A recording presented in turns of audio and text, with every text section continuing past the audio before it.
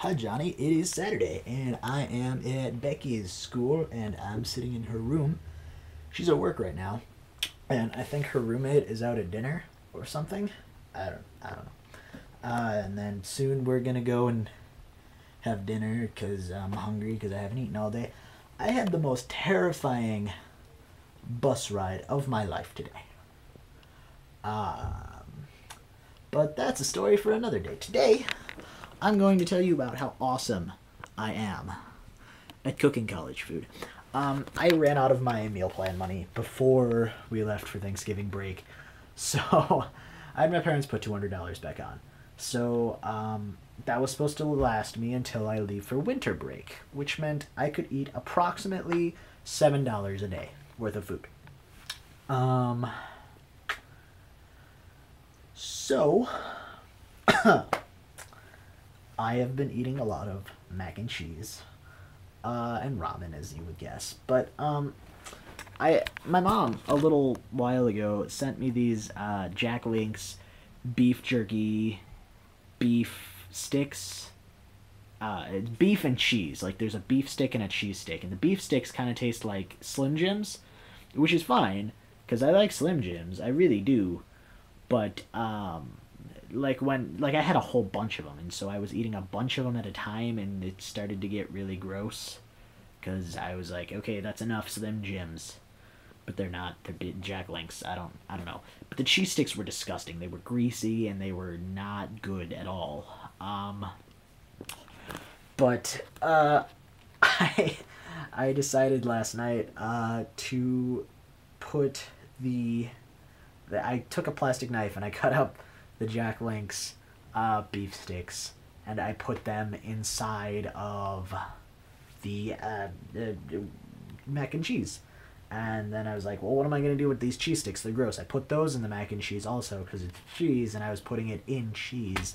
It just made sense to me. And then I threw in some ketchup and some hot sauce. And it was 1 in the morning, so I thought I was a freaking gourmet chef. And clearly I wasn't. But, yeah. So here is the footage of me doing that because I filmed it because I thought I was super cool. I hope you get a laugh out of it. I just want to let everyone out there know that I am a frickin' mac and cheese chef genius. Welcome to college cooking with JT. I took some good old easy mac right there and, made it the standard way. Water, microwave, cheese, sauce, and then I took Jack Link's beef and cheese, and I am cutting it up and putting it inside. Hold on. Let me just cut it up a little finer. There you go. Little teensy chunks in my mac and cheese. I'm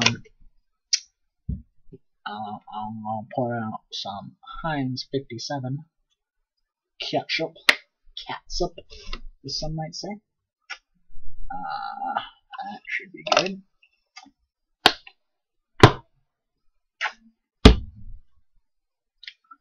Stir it up.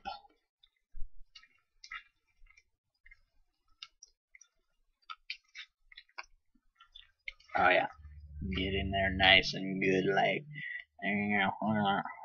mac and cheese.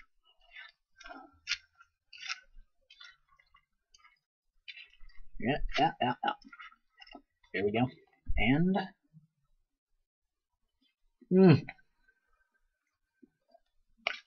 tasty good. Good and tasty. Yeah.